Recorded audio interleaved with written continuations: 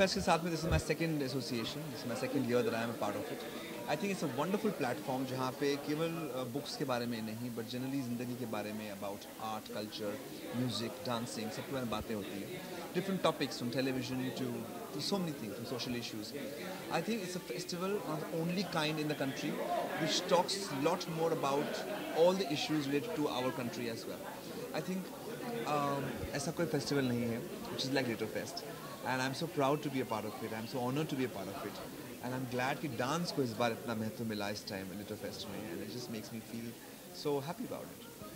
Sir और कोई अगर आप सजेशन या कुछ नई और न्यू टॉपिक्स अगर आप स्मिता जी को नेक्स्ट ईयर या तो फिर जैसे उन्होंने बताया कि वो अभी फॉरेन में लिटो फेस्ट लेके जाना चाहते हैं, कुछ अगर आप उनको सजेशन देना चाहेंगे? मेरा एक ही सजेशन रहेगा कि let's do it on a weekend, because Saturday Sunday जिस तरह से लोग आते हैं, कईयों के लिए लिटो fest can also be N outing, like we go for movies, we go for theatre.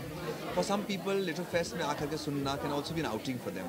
So we let's try to keep it a weekend, Saturday Sunday, ताकि हम और लोग बुला सकें. ऑलरेडी बहुत लोग आए थे, but I think it should become like a festival, पूरा मेला धमाल हो और खूब सारे लोग आएँ, नाच गाना हो, बातें हों.